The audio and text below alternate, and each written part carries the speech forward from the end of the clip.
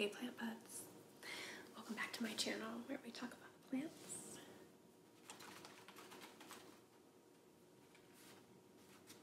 in the style of ASMR. So today I have a little bit of a plant haul for you. I have 5 plants. 1, 2, 3, 4, 5 plants that I got from Terry Popish on Facebook. Her last name might be pronounced Popish, I'm not sure. But she's one of my very favorite Facebook sellers. She always sends really beautiful, healthy, well-packaged plants. So I was really excited to do an unboxing.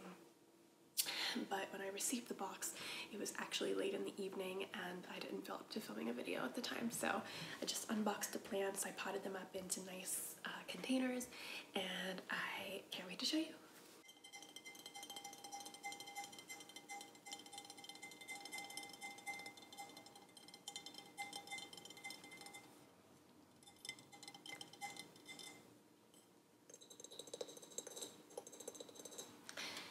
So the first plant I got is this autograph tree. And I'll put the Latin names for all of these down below in the description, but I'll only share the common names with you today, just for the sake of ease. This is the plant that started my purchase.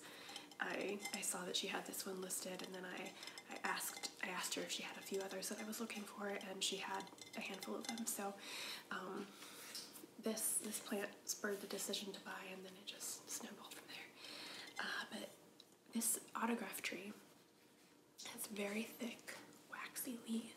Waxy leaves.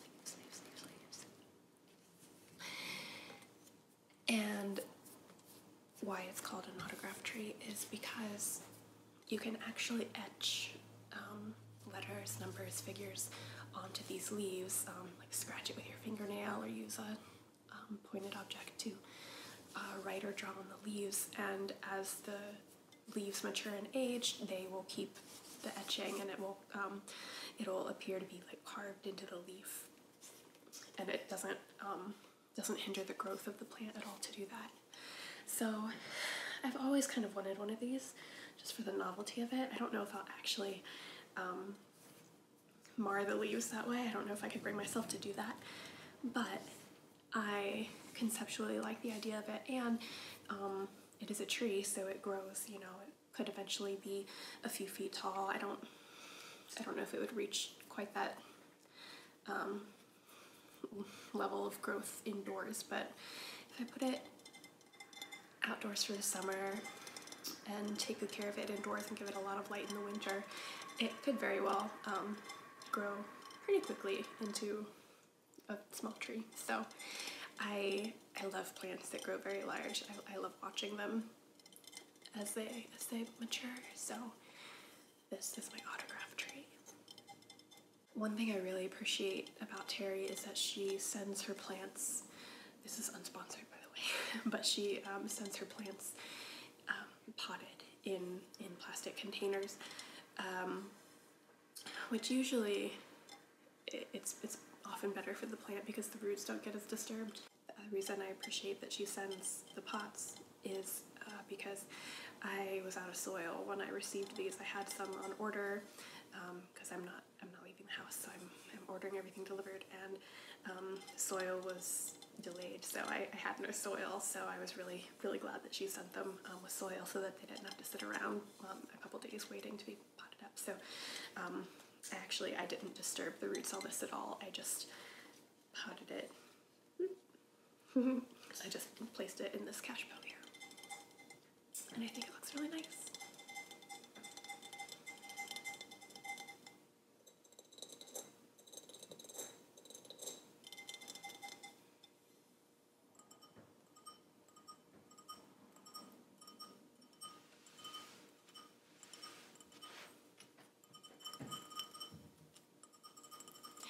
This second plant is one that I've wanted for a while. And I had one of these when I first started keeping plants, and I didn't quite know what I was doing, and I killed it. I first left it outside in slightly too strong sun. So it got a little bit burnt and lost some leaves, so then I clipped it up to try to propagate it, and I didn't really know what I was doing with propagation back then, so it ended up, I lost all of it, so I'm excited to have it again. This is a goldfish plant. I don't know if you can see, it's got some nice purple coloration there on the back sides of the leaves.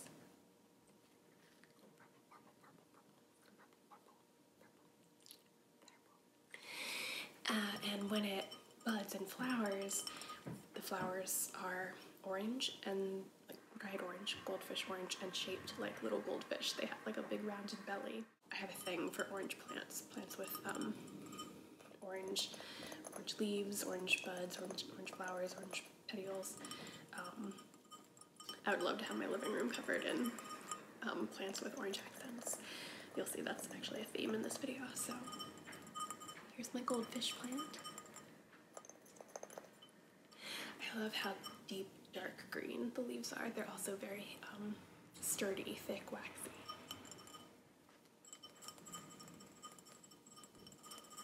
And I also have this one still in the, I lost a leaf, in the cash pot that Terry, or in the pot that Terry sent, and I just put it down here in the cash pot.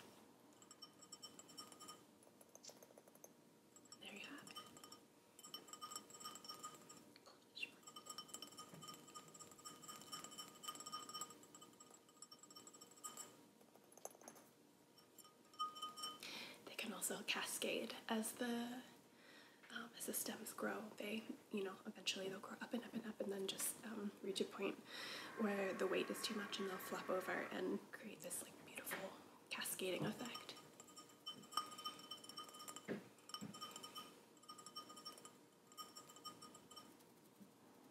This is a plant I had actually never heard of. On the list I gave Terry of plants I was looking for, I just mentioned any cool or unusual philodendron, and this was one that she happened to just get in stock. It's a Philodendron atom, or I've seen it listed online as a super atom, as in ATOM, not ADAM. This is the planters, obviously moose I got in. I actually can't remember where I got it. With my husband, we were at a little craft fair during a vacation. I think we were either in Alaska or Europe, and I don't remember where we got this. I want to say Alaska, but I don't remember going to a little fair in Alaska. I don't know. Yeah, it had to have been Alaska, I think. Anyway. So this is kind of a dwarf philodendron that stays pretty small like this. It does vine and grow up and out a little bit, but the leaves stay relatively small, and it grows compact. So it's a little bit more bushy in appearance than a lot of aroids, which I really like. I kind of just took a chance on this one. When I heard she had them, I was like, yeah, sure, go ahead and send one. I'd never heard of it before. Obviously I researched it and looked at the pictures, but her prices are fantastic. Like, all but one of these plants were under $10, so I decided I could try something new for that price. Yeah, this one didn't take to shipping as well as the others, which isn't saying much because they all looked fantastic upon arrival and still do, except for this one, which has a little bit of yellowing on this leaf, if you can see, and I think there's kind of like some kind of burn or browning there that gave a hole in this one. I don't know if you can see this. Do you see all this new growth around the base here? Tiny little leaves in the dirt, soil. Yeah, I'm sure this will be just fine. I'm excited to watch it grow and get bigger, bushy.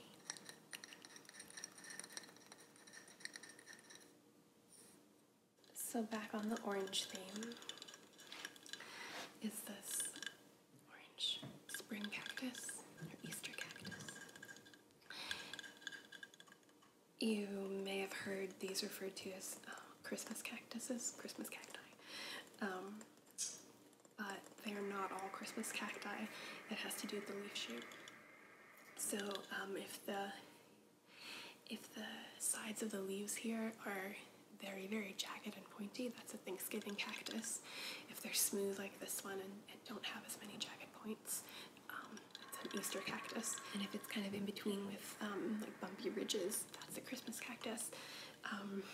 And I have a Thanksgiving cactus, no Christmas cactus. I have a Thanksgiving cactus and this Easter cactus. And sometime I'll get a Christmas cactus too to round out the collection. But obviously, I think you can tell why I wanted this plant. It looks so cute, and it's about to bloom. These are the little orange buds starting.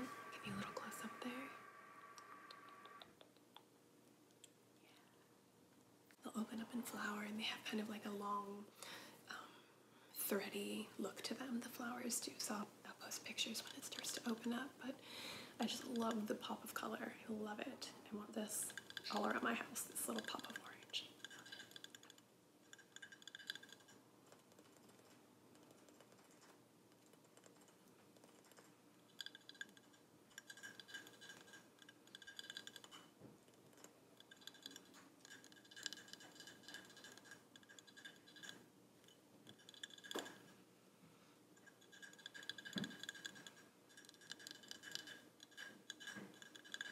I'm sure you can hear my upstairs neighbor walking around. Sorry about that, but everyone is home all the time now, and it's really hard to predict when a good time to film will be, so sorry I can't do anything about that. Okay, Easter cactus. And last but not least is a plant that's relatively common, but I actually haven't been able to find locally. I've wanted it for a long time. It's this lemon lime Maranta. It's also called a prayer plant because at night, or when there's no sun or when it's dark, it folds up its leaves, and people say it looks like it's praying. And then during the day or when there's sun, it folds out like this. Like you can see, it's kind of like folded down and showing its leaves. There are some minor imperfections on a lot of the leaves, the tips. I assume it's from shipping. Prayer plants don't love to be shipped, but it's going to be fine. These things grow so fast for me. I have other varieties, not the lemon lime. People either find these so easy or so hard, and I think it has more to do with the conditions of your home than how you care for it, because it just really, really likes diffuse light and lots of humidity. So my place is fairly humid. We don't intentionally keep it that way, that it just, something about our home retains humidity. So it's always relatively humid in here, and my prayer plants just seem to love it. So I'm really excited to add this one to my collection.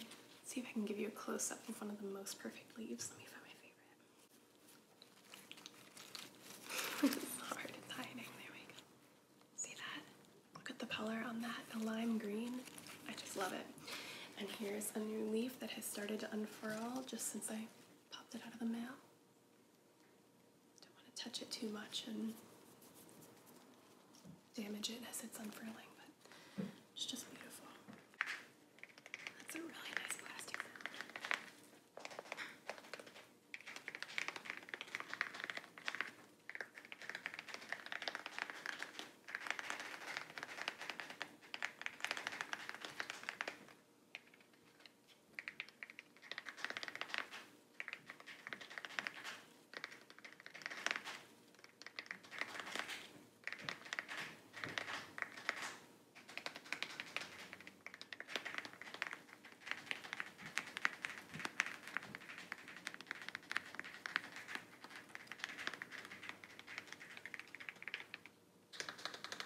So those are the 5 plants I got from Terry. I'm sorry I couldn't show them to you in an unboxing video, but they're just as enjoyable to look at once they're all potted up and adjusted after their journey. So I hope you enjoyed, and I'll see you in my next video.